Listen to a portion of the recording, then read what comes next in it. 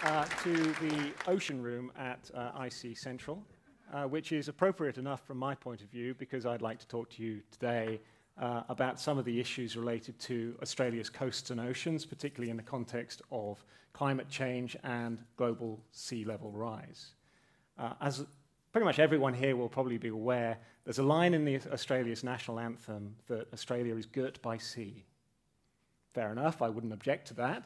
Although I have heard it observed that really the line should read that Australia is girt by beach. Because for most of us, our maritime horizon is pretty narrow. We go down to the beach and we might get as far out offshore as going for a surf. What I'd like to share with you today really is that we're also girt by uncertainty and the impact of sea level rise that there may be both territorially on our land territory, but also in terms of the scope of our maritime jurisdiction. We are a lucky country in terms of our space. We have broad land areas, but we also, what is less well acknowledged, I think, a degree of sea blindness exists. We are one of the major world powers in terms of the scope of our maritime jurisdiction. We have the third largest national jurisdiction on the planet, so at least we get a podium finish. The reason that we have such broad zones of maritime jurisdiction is twofold. We have a very, very long coastline, just shy of 60,000 kilometers in length. We also claim the full suite of zones of maritime jurisdiction allowable under international law.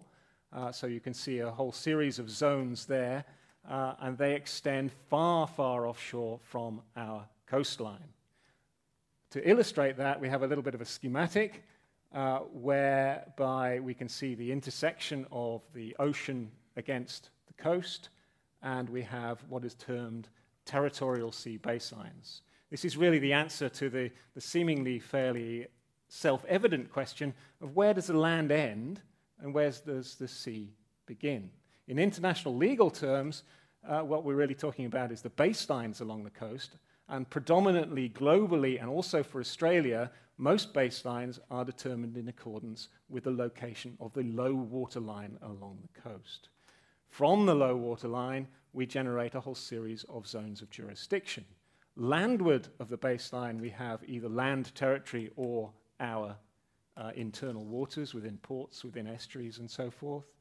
From the baseline, we generate a 12-mile territorial sea, a contiguous zone to 24 miles, a 200 nautical mile extent exclusive economic zone, and underlying that, we have continental shelf rights and indeed potential for extended continental shelf. That is, continental shelf that is seaward of the 200 nautical mile limit.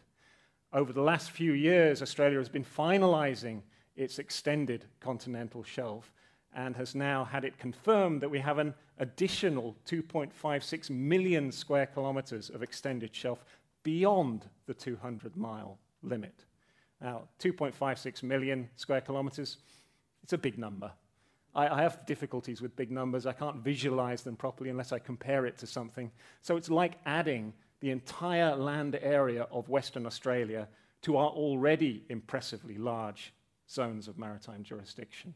The point here is that all of those maritime zones are dependent on the location of the baseline. The baseline provides our starting point for measuring all of these spatial zones. The difficulty is that low water lines and coasts are dynamic. They move over time. I'll give you one example of that. Those are the international areas beyond our national zones. And I admit from the outset, this is an extreme example. This is McDonald Island. It is an Australian territory. We're deep down into the sub-Antarctic here, 4,200 and some kilometers southwest of Perth. On the right, we have the aerial photography that the Australian Hydrographic Service used to construct the Australian nautical chart of McDonald Island. And I have to thank the Australian Hydrographic Service for the loan of these graphics. On the left, we have the outline of that aerial photography of that former coastline overlaid on a more recent satellite image of the same feature, of McDonald Island. No real prizes here for guessing what character or feature McDonald Island is. It goes bang. It's a volcano. So it's doubled in size. The consequence of this is really a win for Australia in this context. Our low water line has extended further out, and therefore our zones of maritime jurisdiction claimable from McDonald Island have expanded. The difficulty we face is global sea level change and sea level rise. Now, we can spend an extended period of time talking about sea level rise and the uncertainties related to sea level rise. There's general consensus about the reality of sea level rise. There's uncertainty about how swiftly it will occur and by how much. The Intergovernmental Panel on Climate Change suggests up to 58 centimeters by the end of the century in its fourth assessment report. That prediction has been heavily criticized as being too conservative. The Australian government's own plausible worst-case scenario is 1.1 meters of sea level rise by the end of the century. The consequence of that, the implication, is that for low waterline baselines, as the sea level rises, the baseline will retreat inland. Clearly, that has consequences as far as our land territory is concerned, about our infrastructure, our population along the coast. For Australia, we have 85% of the population within the coastal zone. So clearly, it's a major concern from our perspective.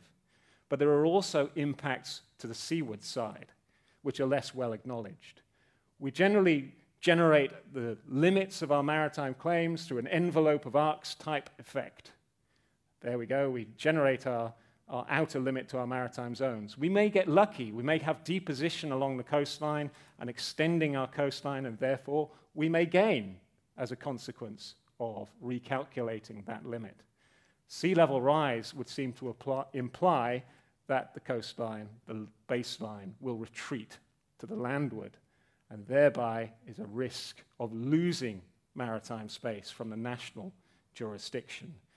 This is problematic because those national maritime spaces are critically and increasingly important to us. We only need to glance out of the window to see the ships that are standing offshore Wollongong waiting to go into Port Kembla.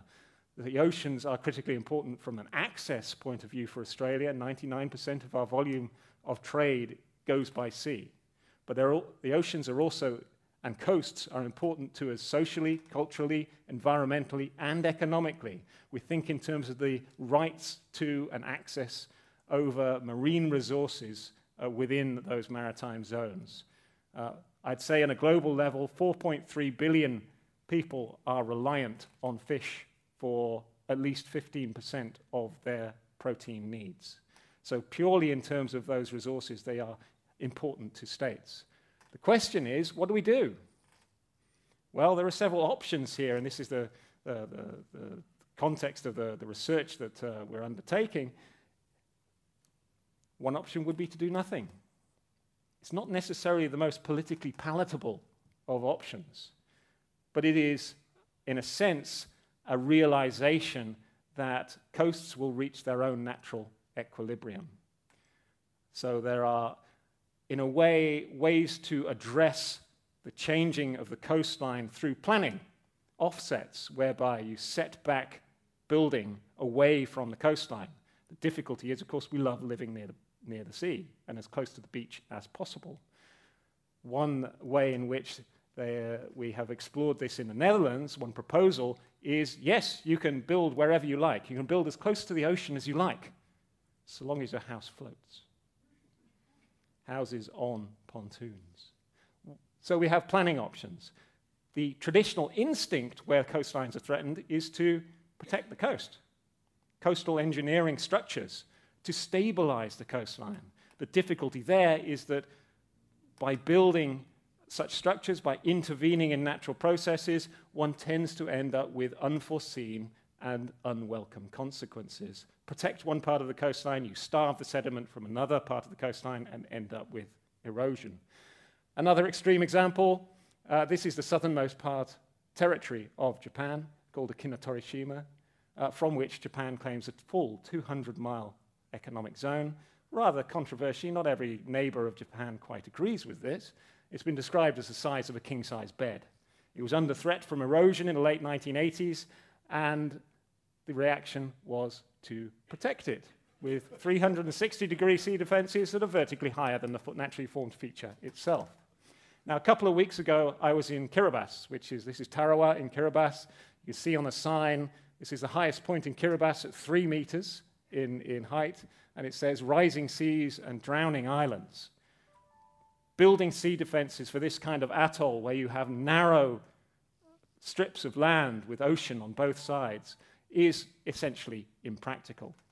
So what we're looking at, in a sense, is legal options whereby the maritime jurisdiction of states can be preserved, breaking the link between baselines, which are essentially ambulatory, they move over time, and the outer limits of maritime claims. This does not fix the problem, of course, of sea level rise, but what it does do is, in a sense, preserve already existing maritime claims. That's a key issue from the point of view of Australia with our long coastline and broad maritime claims. For small Pacific Island states, it's of a different order of magnitude. It's an acute national concern. It's about national survival.